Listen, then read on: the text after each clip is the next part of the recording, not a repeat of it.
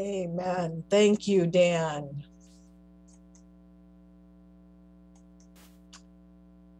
And group, I'm going to get through this. So give me a moment.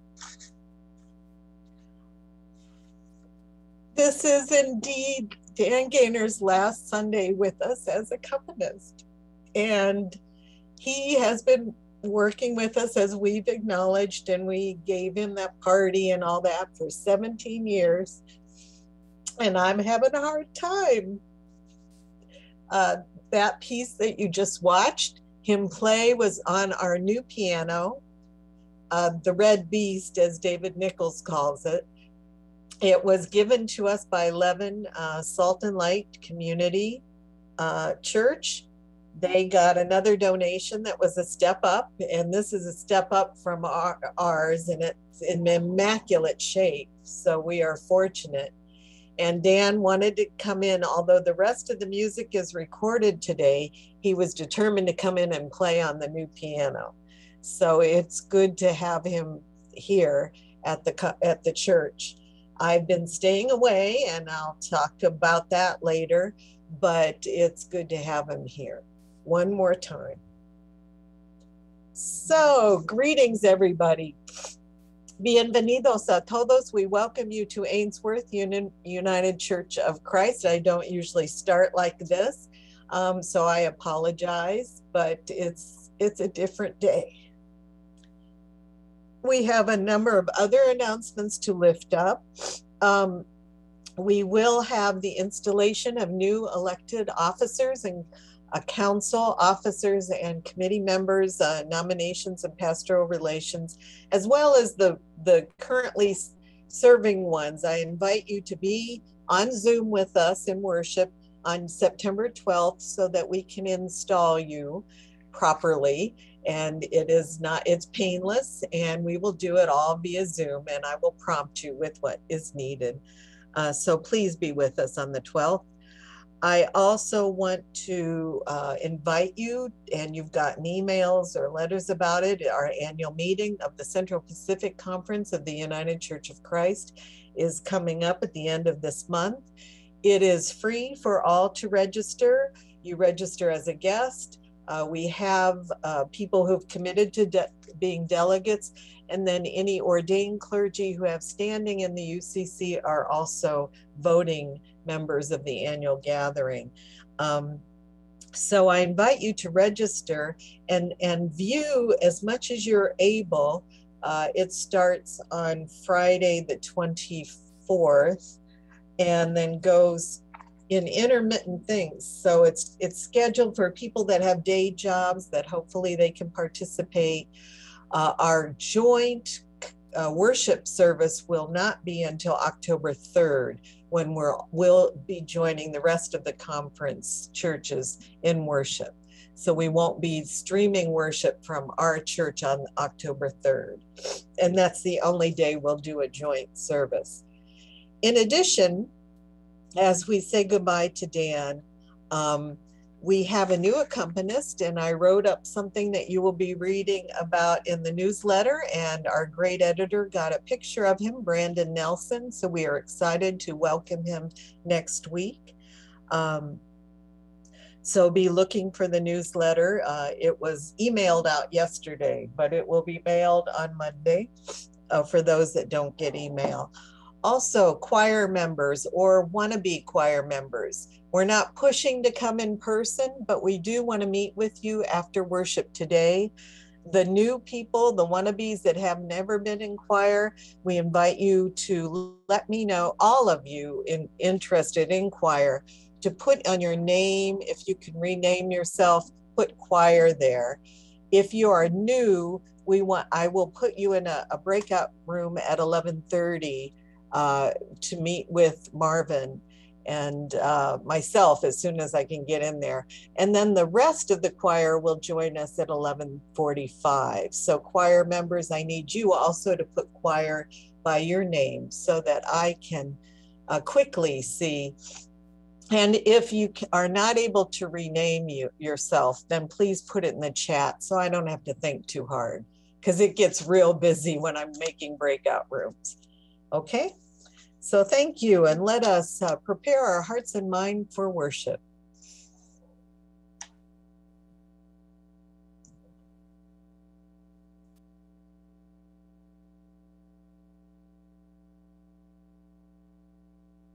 I forgot to introduce Stephanie Holloway Nunn in place of Teresa. So we are grateful that she is the liturgist for the day. Thank you, Stephanie. Yes. We sit on the ancestral homelands of the Multnomah, Cathlamet, Clackamas,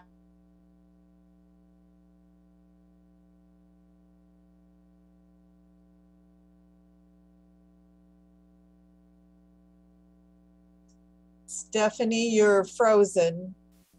So I will continue. Live in the Portland metro area. We also want to acknowledge the labor of kidnapped and enslaved Africans and of Chinese workers and Latinx farm workers who have risked so much and received so little. They have all helped to build the wealth of this country. Please take a moment to honor the people who continue to resist and survive despite the intentional and ongoing attempts to destroy them. Please join me in the invocation. Creator God, you have loved us passionately into being. We come today seeking your presence and to know we are your beloved. Enter our sanctuary and enter our hearts that we may look into your loving gaze and see ourselves reflected there as you see us. Let our love for you reflect and mirror your perfect love as we gather as your beloved community. Our opening hymn, number 35, Almighty God, when I survey in wonder.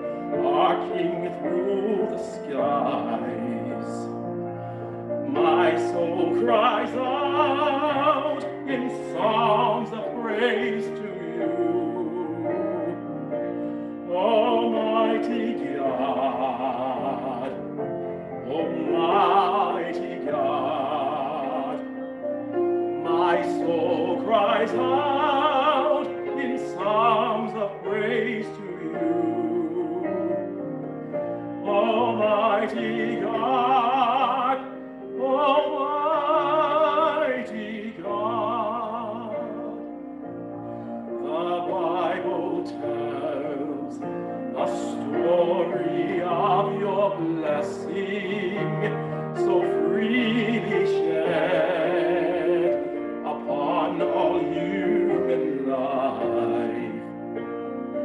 Your constant mercy of every care addressing, relieving burdened souls from sin and strife. My soul cries out in songs of praise to you, Almighty God, Almighty God. My soul cries out in songs of praise to you, Almighty God, Almighty God. And when at last the clouds of doubt dispersing, you will reveal what we but dimly see. With trumpet call, our great rebirth announcing, we shall rejoin you for eternity. Then we will sing your praises forevermore,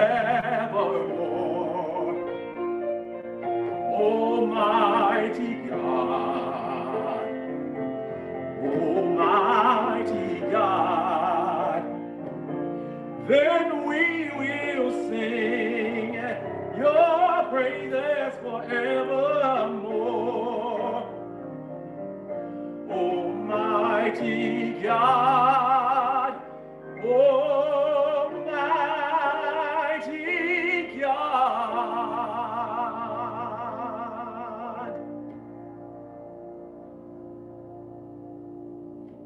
Amen. Thank you, Marvin Lynn and Dan Gaynor. That was beautiful.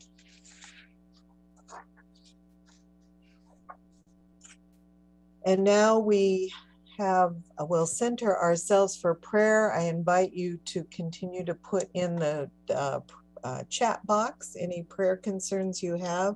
You can send them to Cecil or myself. Reverend Cecil will read them, but I will first tell you the long list that I have already. We pray.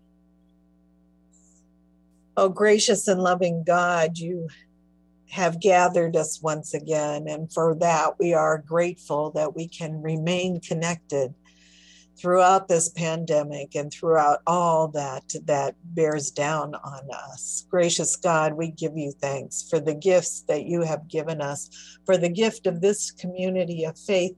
We give you thanks for the gift of the vaccine. We give you thanks for the medical and healthcare providers that we continue to pray for strength and comfort and endurance on their long haul dealing with COVID and so many other concerns in their work. Gracious God, we give you thanks.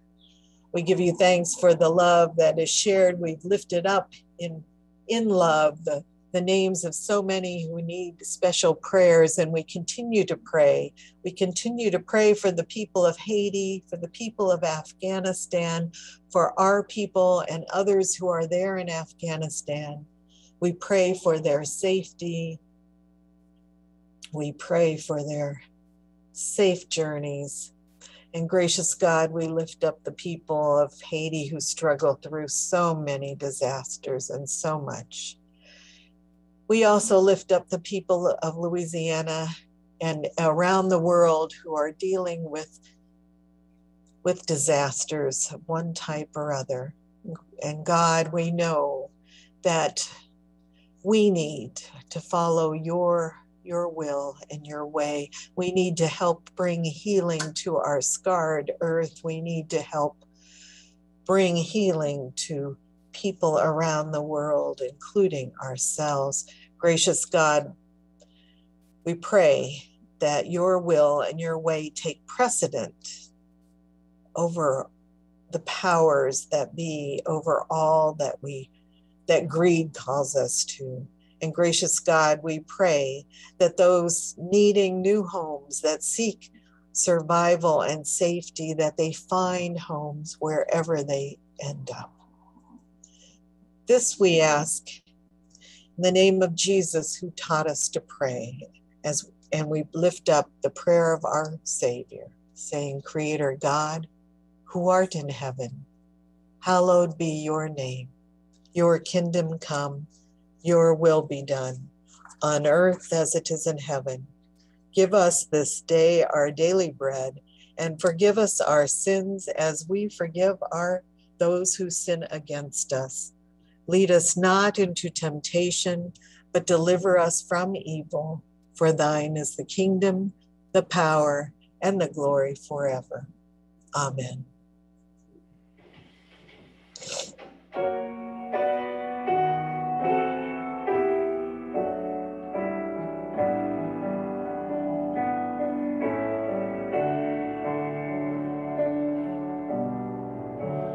I love my God,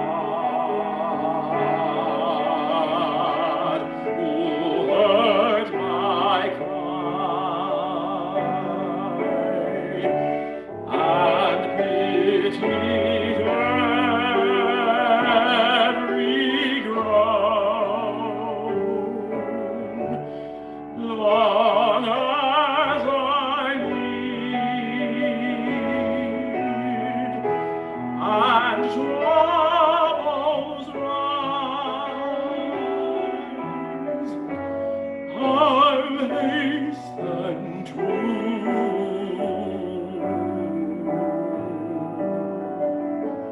God's throne. I love my God, who heard my cry, and chased my grief away. Oh, let my heart no more despair, while I have breath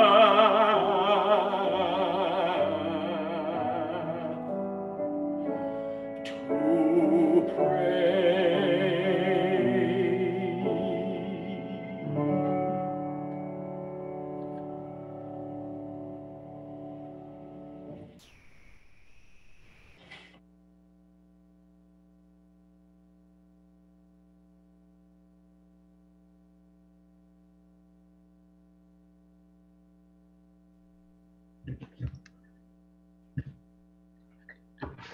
Good morning, folks. I can't see everyone who's around, so if you are here, just say hello.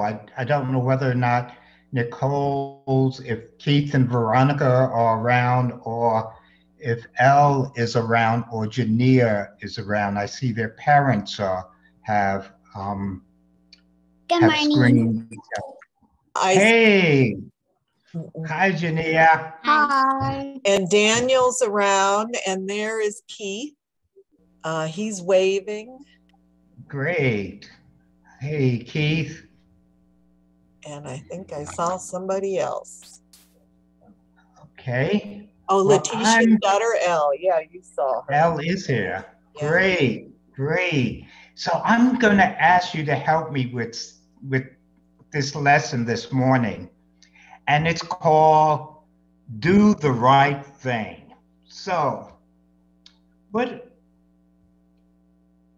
I woke up this morning and I wasn't feeling well.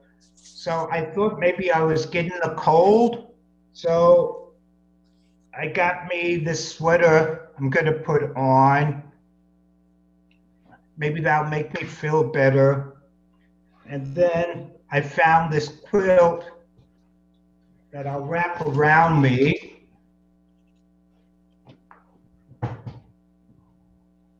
Maybe that'll make me feel a little bit better. And what else can I do to make me feel better? Oh, I know. You all Tea. know about. Go ahead. Tea. Hot tea. Hot tea. Very good. Yes.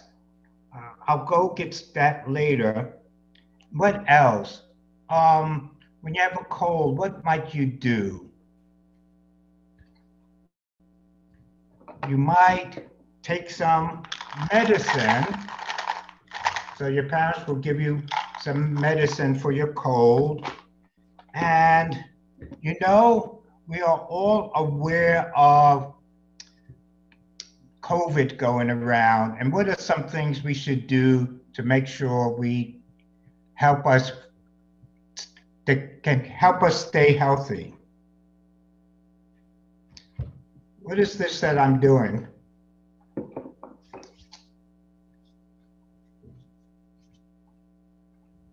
Hand sandy. Yeah, I'm cleaning my hands.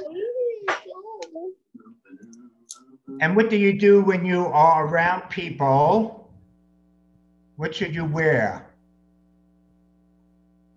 A mask. Right. You wear a mask. And you know, these are all things we know about, but sometimes we do not do. And this morning, you're going to hear a scripture from James, and it says, we must hear what we must do, but we also must do it. So,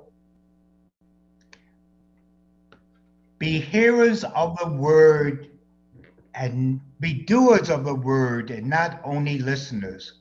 So, in order to make sure we are healthy, we know what to do. We know how to use hand sanitizers and wear our masks. And when we are sick, we sometimes might have some hot tea and take some medicine. But, you know, we may know what we ought to do, but we also have to do it. And so this means that whenever we hear what we should do, whether it's something from our parents or our teachers or maybe Pastor Lynn, we not only listen, but we must be doers as well. So, what be? And you could drink hot cocoa. Hot what? Cocoa. Oh, hot cocoa. That's my favorite. Yeah. And that makes you feel better. So remember to do all those things. We always hear them telling us what we ought to do. And sometimes we get tired of listening to our parents and teachers and to the pastor. But we must not only hear them, but we must also do it. So I'm going to put on my mask and let's listen to the rest of the service. Thank you all.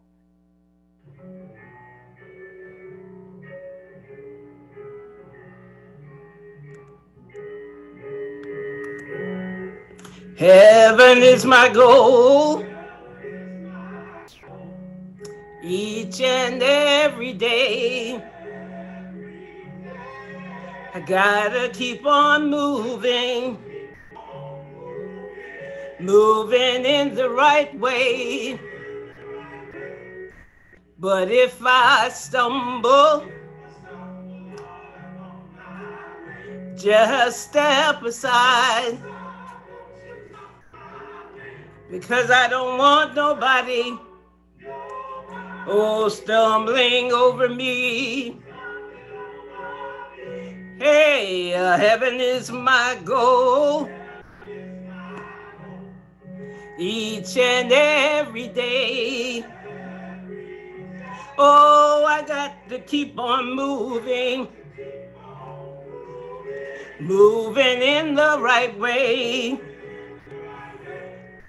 But if I stumble, I want you to step aside, 'cause I don't want nobody stumbling over me. Listen, it's hard sometimes to stay on the Lord's side, but oh, I promise I'll let him be my guide. My heart is fixed and my mind is made up, and I don't want nobody stumbling over me. Yes, heaven is my goal each and every day. Got to keep on moving in the right way. And if I stumble, just step aside. Oh, 'cause I don't want nobody. I said I don't want nobody. I can't let nobody. I can't let my friends. I can't let my mother. I can't let my father. I can't let my sister. I can't let my brother. I said stumbling over me. Yes, heaven is my goal each and every day. Gotta keep on moving in the right way. And if I stumble, just step aside, 'cause I don't want nobody. I don't want nobody. I can't let nobody. I can't let my friends. I can't let my mother. I can't let my father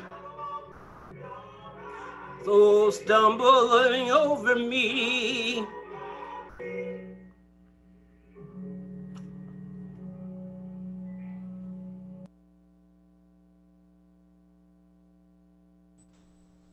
Amen. Beautiful music, Willie. The scripture today is from the book of James, and much like the song that Willie just sang, the book of James has many reminders to the 12 tribes of Israel that what it is to live a godly life. Today I am reading from the New International Version of this scripture. Every good and perfect gift is from above, coming down from our Creator of the heavenly lights, who does not change like sifting shadows. He chose to give us birth through the word of truth, that we might be a kind of first fruits of all he created. My dear brothers, take note of this. Everyone should be quick to listen, slow to speak, and slow to become angry, for one's anger does not bring about the righteous life that God desires. Therefore, get rid of all moral filth and the evil that is so prevalent, and humbly accept the word planted in you, accept the word planted in you, which can save you. Do not merely listen to the word and so deceive yourselves. Do what it says. Anyone who listens to the word but does not do what it says is like one who looks at their face in a mirror and after looking at themselves goes away and immediately forgets what he looks like. But the one that looks intently into the perfect law that gives freedom and continues to do this, not forgetting what that one has heard, but doing it, that one will be blessed in what he does. If anyone considers themselves religious and yet does not keep a tight rein on his tongue, he deceives himself and his religion is worthless. Religion that God, our Creator, accepts as pure and faultless is this: to look after orphans and widows in their distress, and to keep oneself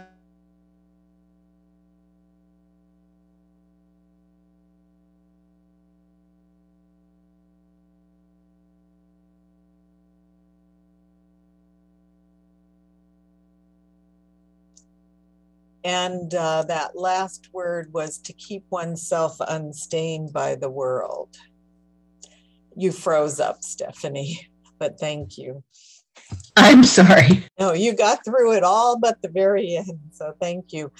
One thing I forgot to mention at the beginning, and I'm going to give you a little time. I pleaded and pled and sent messages out and told you last week we were going to do questions for the journey. I do it once or twice a year. And I invited questions of all kinds of faith, the Bible, the Ainsworth, questions about our church, about our denomination, the United Church of Christ, about spirituality, about the world and our faith, you know, anything you can think of. I got only one question sent to me. So if you have any questions that you would like me to tackle during this time, you're welcome to send them to me in the chat, and I will do my best to attend to them. Otherwise, maybe this is what you want. You'll have a short service. But I will speak longer than the one question it requires. So you're able to control my speaking or not if you don't send questions. Anyway, I did receive a question from Nikki Johnson, who's with us from New Mexico. And I'll read her the main portion of what she sent. In metaphysics, there is a lot of attention paid to personal psychic growth. That is, people should learn to go deeper beyond their automatic pilot's existence. They might say awareness of the unconscious and mastery of that is where real growth occurs. In some indigenous and Eastern traditions, the desire to grow in this way is coupled with disciplines or sacrifices that catalyze that process. In some native traditions, the sweat lodge, which is a demanding, sometimes painful experience that produces insight and growth, is such a mechanism. So she goes on, historically in the Christian faith, fasting and some extreme practices like flagellation, which is whipping yourself, were employed toward that end. In the near term, one could say Christians don't do much to push that edge. A common criticism of Christianity is that its adherents are superficial. So with all that, Nikki asks, what are my thoughts about the need for Christians to acknowledge that growth is work and actively employ internal and physical practices to enhance spiritual growth? That's a long and very, very thought out, thoughtful question. And I was glad she sent it early because it gave me lots of time to think. I certainly agree that growing in our faith and spirituality is work. It doesn't come by osmosis. It comes by effort. We always, when we prepare new members and they go through, there's a commitment question about growing in the Christian faith. We talk about how do you do that? And certainly Bible study and reading and prayer, participation in worship and service and other ways that we participate in our community of faith help feed our spirits and our faith. It's not all easy, and it's certainly not supposed to be all easy. What I do want to say is the United Church of Christ and me personally, I don't judge, and we don't judge other religions and say we have it all and we know what to do and this is the only way. No, we respect other religions and other rituals. But one thing I struggle with, and certainly I would with flagellation, the whipping of oneself, or anything that hurts the body, damages the body, I struggle with that. And I go back to the scripture from Corinthians, 1 Corinthians chapter 6, verse 19. Or do you not know that your body is a temple of the Holy Spirit within you, which you have from God, and that you are not your own? For you were bought with a price, therefore glorify God in your body. So to traumatize one's body, I think, is going too far. It's my opinion. I do know that fasting can help people focus. So, you know that I enjoy silent retreats and just getting away from stimulation and being silent with myself, which for some people is quite a struggle. That helps me deepen my spirituality and faith. But I also know that there are people whose lives have brought them through lots of suffering. And I would hate to promote that one would have to physically do something to make their bodies suffer more when the life situations that they encounter are suffering, plenty of suffering. And we know that tragedy and trauma and things, disasters that we encounter, that we live through, those kinds of things can help deepen our faith as we struggle through them. So I would not encourage someone to put more pain on their bodies than what life brings. I would encourage people to do what it takes for them to focus on God and to find space in their hearts to pray and open themselves to God to help them deepen their faith. But it may not be a direct answer, Nikki, and I don't even know where you are today. I'm sure you're out there somewhere. There you are, I see you. But I tell you, I've known people that have been through so much suffering, they don't need a sweat lodge or flagellation or anything to bring themselves closer to God, because without God, they may not have survived all that they've gone through. And that's I remember that God created us, our bodies are a temple, and we are bound to take care of our bodies. I will end that answer. It's going to lead me to something else, but I did see a few questions come in. In fact, quite a few. So these questions are going to go on and on. Okay, you guys are real prolific today.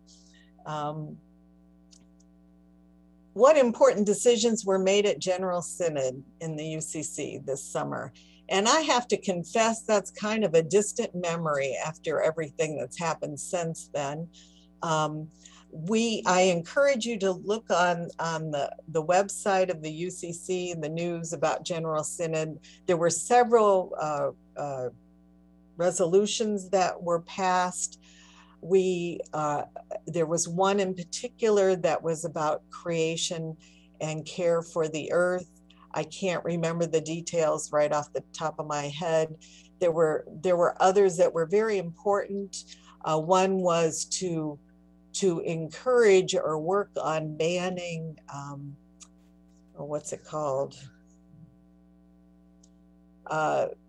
Banning therapies that try to, what is it called?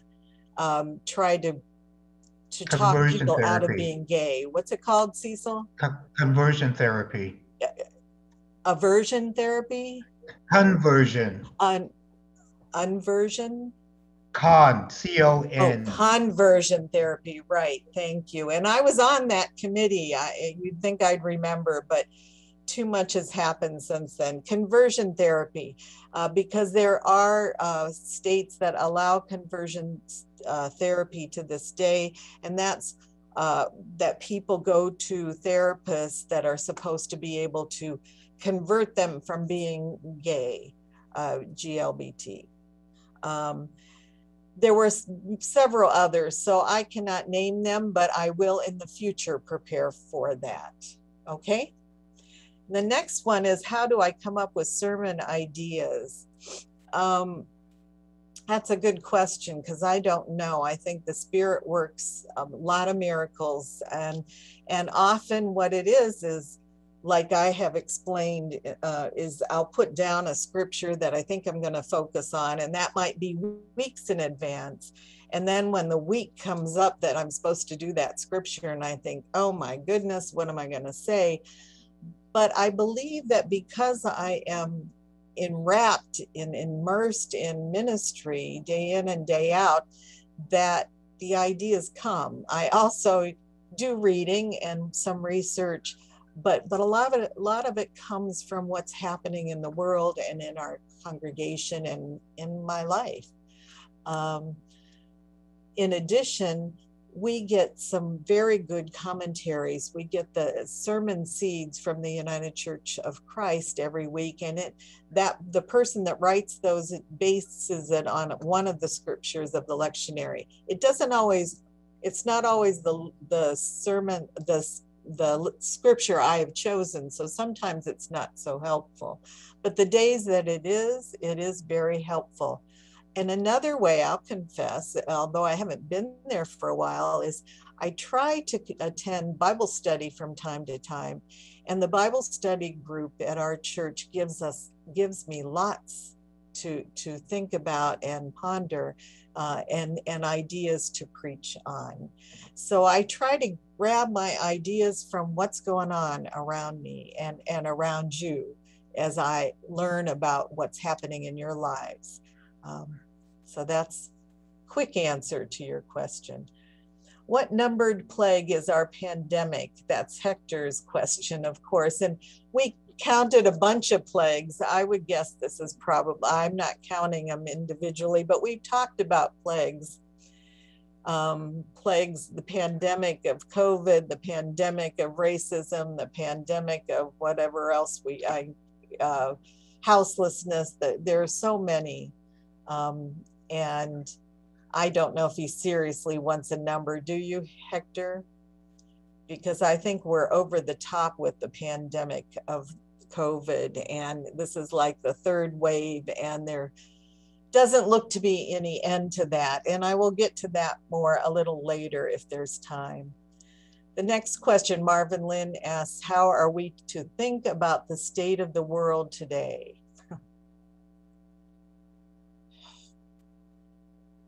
I can't tell you what to think about the state of the world today. I do know that it can be very, very frustrating, to say the least. It can be very difficult to even think about. I believe that the state of the world is, we're in a big mess in many ways across the world, with the degradation of our environment and climate change and super storms and super reactions to what we've done to the earth. That's on my mind all the time.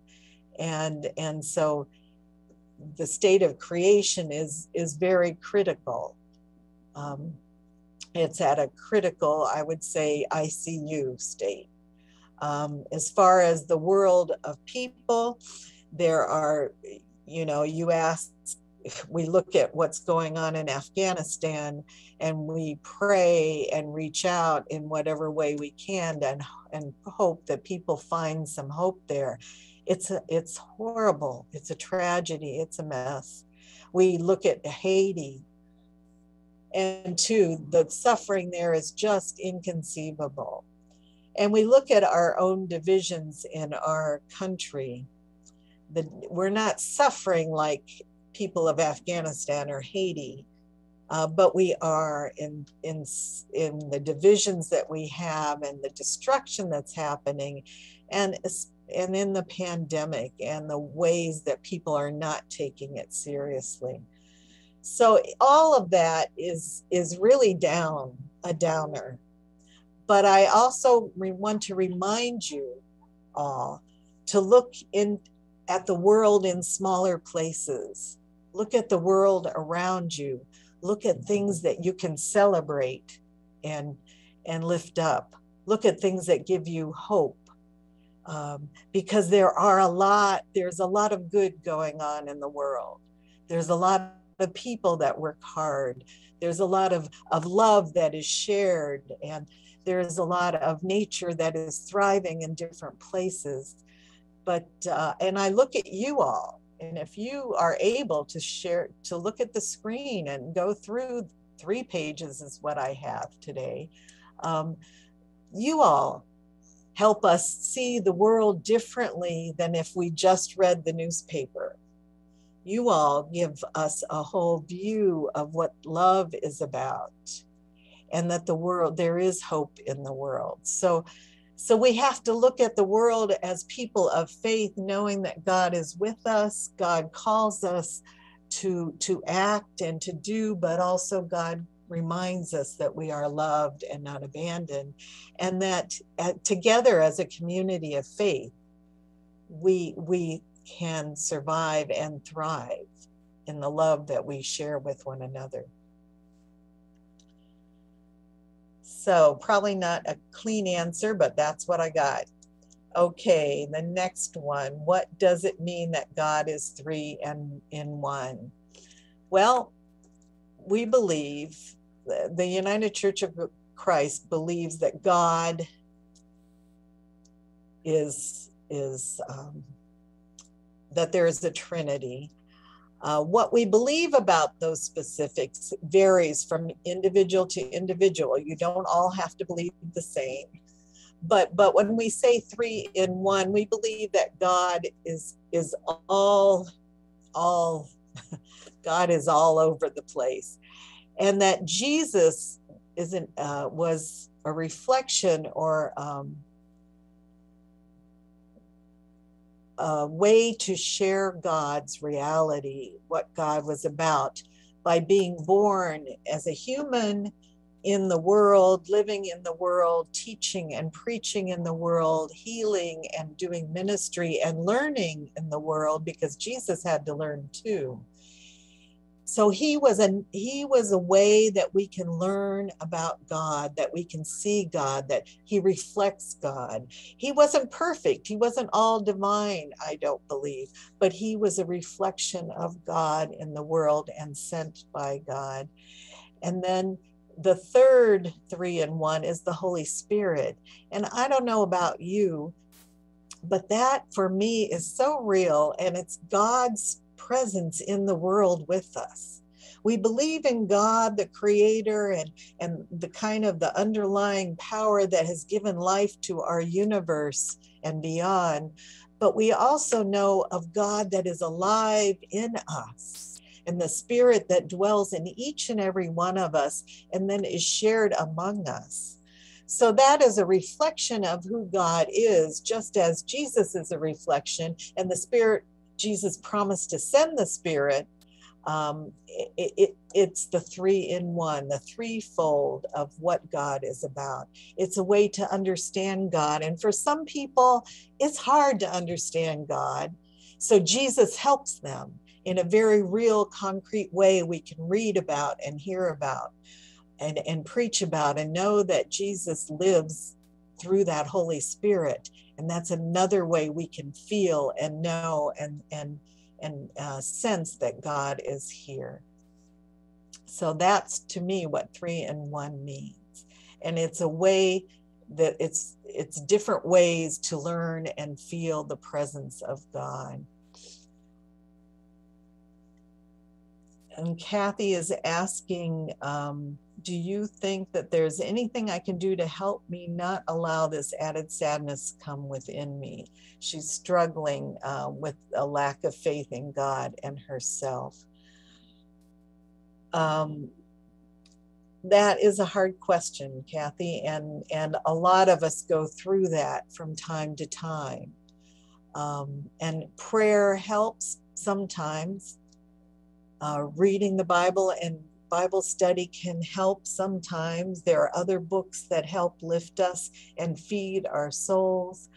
And sometimes we have to have help from a spiritual director or a therapist. There are many ways to seek help, and being part of a community of faith and giving in that community, as well as receiving, help us too. If there's ways we can serve or we can help other people, whether they're in our church or outside, I'm not saying just one place or the other, but when we think beyond our own needs and feel, what can I do to help others, that often will help feed our spirits and give us strength, lift us. But there's also depression that's very real, and it's a medical and a chemical problem in our bodies, and that can be helped with doctors and medicine at times, and therapy. But when we try to reach out and to share our faith and to receive and to meet people and listen to their stories, I tell you, there are times when I have been so lifted up when I've heard the stories of others who have taught me deep, deep faith and what that's about. They make my stories minimal. So listening to others and communing with others is another way to help us. The next question, somewhere, and I can't always read the names of people who share. So somewhere in the Bible says the poorly schooled person. Somewhere is the idea that we must mend our relationships with other members of the congregation before we take communion. At least that's what I was taught during my short time as a member of the Brethren Church. What does the UCC say about this? Oh, this must be, I'm guessing, Carol Pinniger. Mending our relationships with other members of the congregation before we take communion. That is not something we have talked about. It certainly is something that would be recommended. But for us, communion has always been no barriers, that the table is open to all. And I certainly would encourage people to mend relationships with whomever they have had broken relationships with, if they can, and to reach out, or at least give up resentment and bitterness, give that up to God. But I would never say you have to do that before you take communion, because I am not the judge of that. Communion is a table that's open to all, no matter who or where they are on life's journey. So if they're not ready to give up certain resentments, then come to the table, and maybe that will help you give up and make better the relationships that are weighing down on you.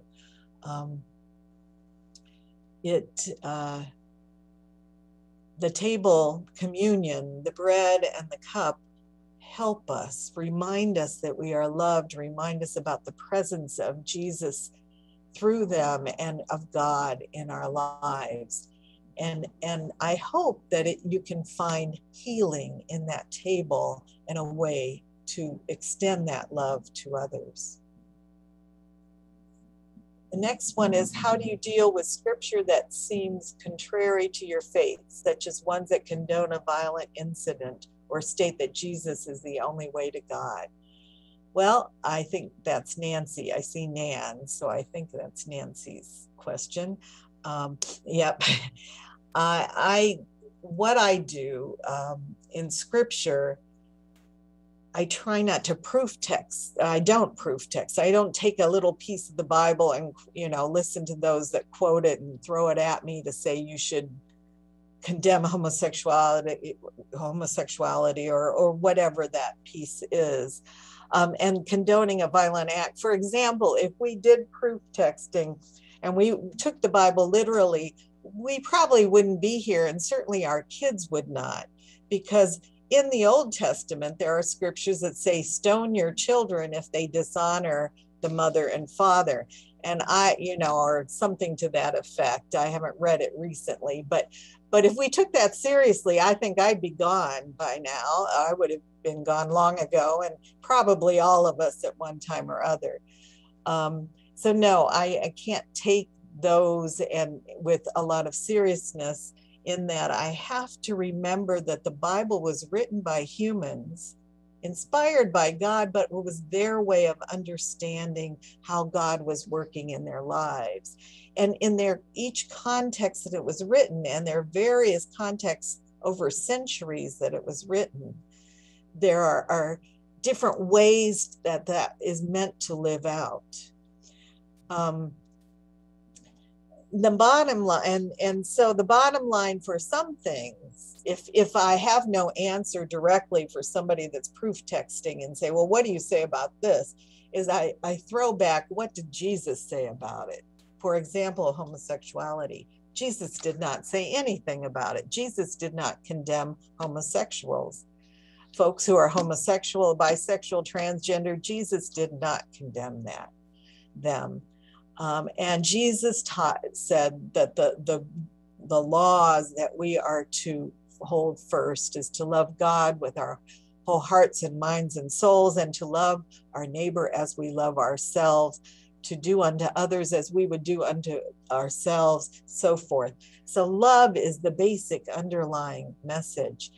And and so that kind of puts into perspective some of the other scriptures. The final part of the question was, Jesus, what do I do with Jesus is the only way to God?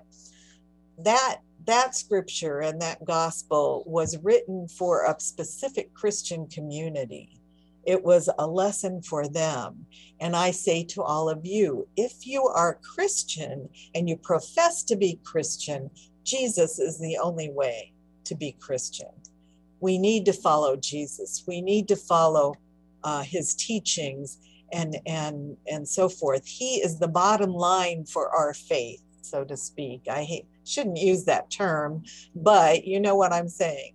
He's the foundation. If we are not Christian, I wouldn't say that. If there's somebody in another faith, they can be faithful to God and follow their faith. They don't have to go through Jesus to do that. They can learn and grow in God's love another way. So I'm not saying Christianity is the only way, but if you're a Christian, Jesus has to be the way we go through our faith.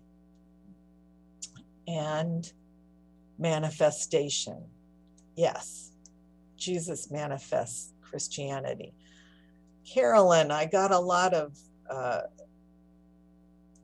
I think, accidental typing from you. So I don't know, Carolyn Hinton, if you want to ask me something out loud, you can unmute yourself because I can't read what's there. Now, that's all the questions I guess I have. And thank you for coming through at the end. I did want to say, and I reflected, I won't spend a lot of time on this, but the part from the beginning, the first question that Nikki gave me that leads me to talk a little bit about the COVID response. And I was grateful for Reverend Cecil to talk to kids about that. Oops, somebody said I didn't answer Dave Sutton's question. I did not see Dave Sutton's question. Oops, there you are. Sorry. Oh, you all weren't supposed to be able to send them to everybody because I try to protect Janine from being bombarded. So anyway, Dave said, how do I know if I'm going to heaven or not? If I'm, what will heaven be like? Well, Willie's song talked so much about heaven, and I appreciated that beautiful music, Willie. Thank you. Friends, I cannot believe that God will shut us out. So whatever happens after death, and death is only a part of life, and whatever happens in the next phase of our lives is something that I have faith is good, that God does not shut us out, and that Dave, you too are not shut out. You will be welcomed by God and loved by God. I don't know what it is and what it's like, but I know it is good.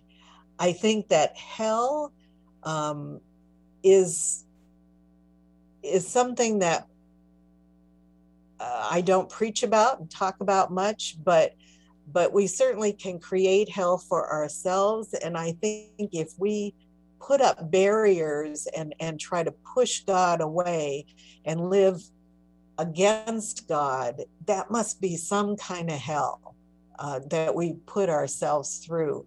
But God is always there waiting to embrace us, willing us, welcoming us, loving us. And so the hell we create is just what we create, the layers of whatever it is that almost like bubble wrap, but ugly, that we might put up. I think God gets through that. And when we die, God will be welcoming us, whoever we are. So hopefully that puts your mind at ease. I don't know. Let's see. So what I was going to say about our bodies as temple and leading to that was I wanted to assure you all about our COVID response. We at Ainsworth are taking very seriously, as you know, and you've known this because I've shared this throughout the time since the pandemic started. We've been cautious. Some people think maybe too cautious. Some people think maybe not cautious enough. We are in the process of confirming a written protocol, procedure, policy for COVID, but we've already been acting it for the whole time. We're following what the science tells us, what the CDC and the state and the county health concerns tell us, and we go further if we don't think they go far enough. So we have been very fortunate, friends, that we have not been the cause of an outbreak here at the church. The few times we had some scares were not coming from the church and did not spread in the church. And for that, I am so grateful. It's still there. And even if you have a vaccine, you can test positive for COVID and even get a bit sick. Thank God, I believe that all of us are vaccinated who can be vaccinated. And we will continue to push and promote vaccinations. And when children are able, we are hoping that will happen. So we will continue with that in mind. As Nicole Marshall on the council said, when we look back months and year ahead, we don't want to say we weren't careful enough. It's okay if we have to say we were too careful. Who's going to complain about that? So we are being careful. We welcome you to continue on Zoom with us if and when we can come back together outside. We will determine that. If you have to come to the church, count on wearing a mask. Don't come when others are here if you can help it. There's only a few of you that have to. There are ways that you can interact and drop off things and so forth. But call ahead, let us know.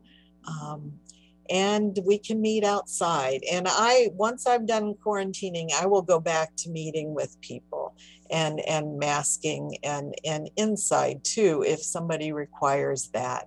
I am not COVID positive. I'm just quarantining for safety because Hector might, in case he contaminated me. But we will continue to be careful, and that God has given us intellect and help and miracles of medicine. That vaccine to me is a miracle. And so we need to use those miracles and not deny them.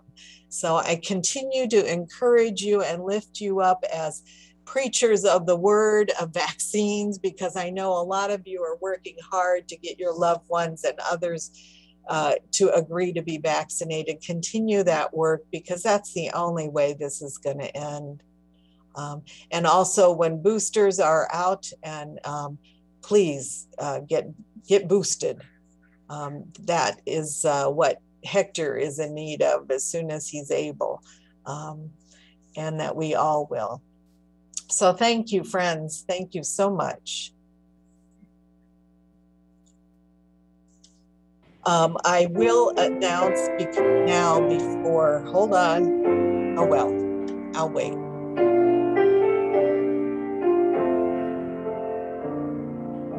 I shall not fear the arrow by day, nor shall I fear the terror by night. The God who governs angel armies has set encampments around me. Whom shall I fear? I shall not fear the arrow by day, nor shall I fear the terror by night. The God who governs angels army has set encampments all around me. Whom shall I fear? Whom shall I fear? Whom shall I fear? Whom shall I fear? Whom shall I fear? The God who governs angel armies has set encampments around me. Whom shall I fear? Whom shall I fear? Whom shall I fear? Whom shall I fear? Whom shall I fear? The God who governs angel armies have set encampments all around me. So whom shall I fear? I am not afraid. All is well. All is well. Oh, I am not afraid. All is well. All is well. Oh, I'm not afraid. All is well, all is well. Oh no, oh no, no, no. I'm not afraid. All is well, all is well. Oh, I am not afraid. I know that all is well. I know that all is well. Yeah. Woo. All is well. It shall be well. It shall be well. It shall be well.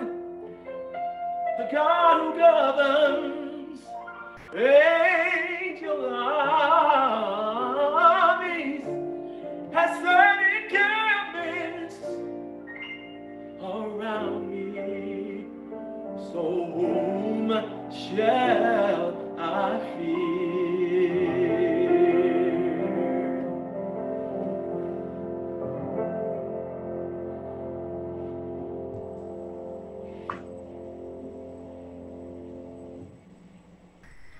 That was beautiful, Marvin and Dan.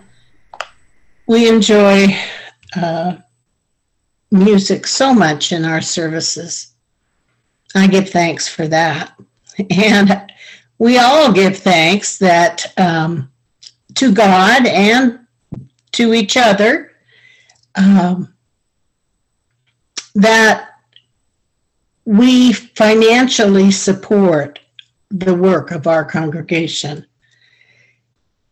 Your offerings are still needed.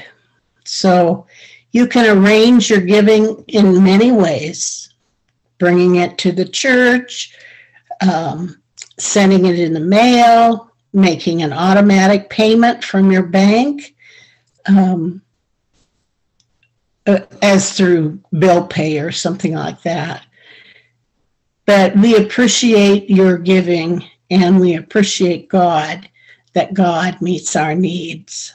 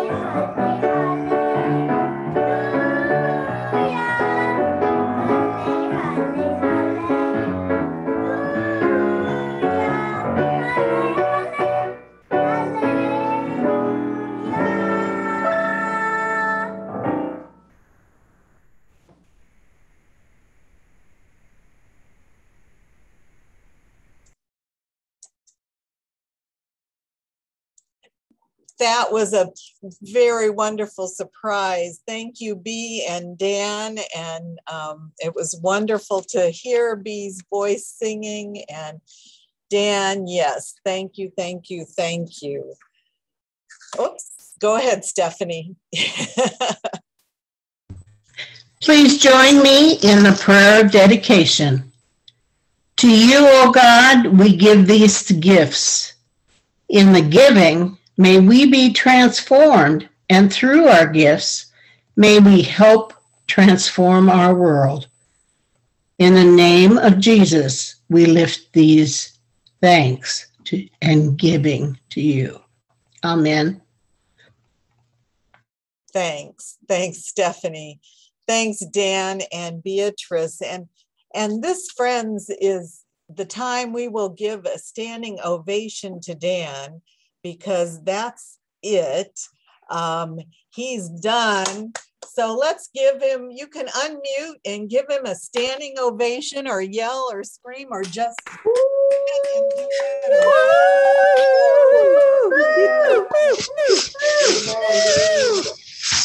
Thank you, Dan. Thank you. Thank you, Dan.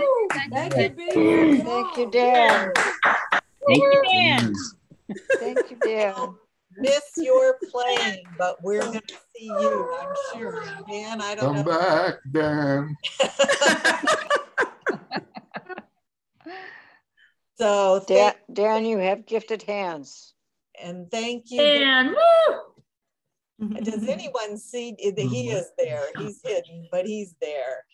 We are so grateful for all that he has done throughout the years and will do in the future as a doctor and as a friend of our congregation or part of our congregation. Thank you. And so, friends, there they are. Now we can see them. He's Ainsworth streaming. So thank you again. They're behaving. Whoops, Beatrice, put that mask up. They're behaving. Friends, we will not have a new wannabe choir people meetings. So the choir will meet as soon as we get you in a room. So put your name, put choir by your name, or I'll probably remember most of you, but just in case, to make my life easier, put choir by your name. We're not expecting you to be in person, but we do want to meet with you and touch base. So now we go out into the world or stay by our screens. Know that God has created you and has given you the gift of you. You are a gift to yourself and to the world. Go use that gift in the best ways you can to reflect God's love. Go filled with the power of the Holy Spirit and walk in the steps of Jesus. Amen.